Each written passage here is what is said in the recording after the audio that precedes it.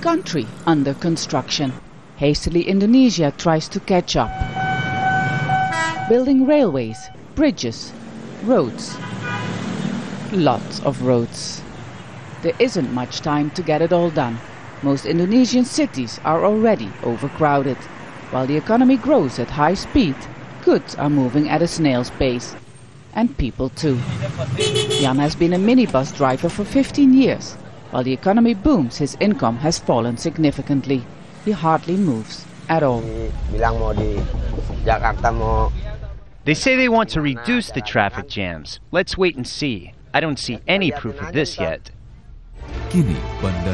There's also a pressing need to build and expand airports. This promotional film shows what Jakarta's international airport could look like next year. It has a yearly capacity of 22 million passengers, but already handles more than 50 million. The government has yet to decide whether to build a bigger airport. It's been hampered by land issues and budget constraints. No, I think it's very hard to believe about it. Because number one, where is the money that they try to invest? Because we don't have much in our budget for especially the money for infrastructures, This is what I can see, because even the budget for subsidies is bigger than for infrastructures. Despite its economic success, Indonesia is forced to slow down. The country simply can't keep up with its own growth. And while investors are optimistic about Indonesia's potential, many are also complaining about increasing costs.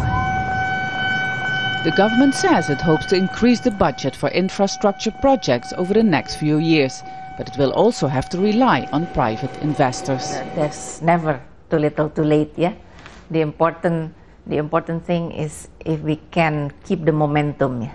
That's very important. If we can keep the momentum of our economic growth, of our economic development, of a more equitable development that we've just started, more inclusive development, including the development of our infrastructure.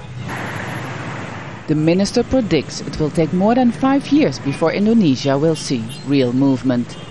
Until then, it will take a lot of patience to do business in this thriving nation that continues to crawl. Vaessen, Jazeera, Jakarta.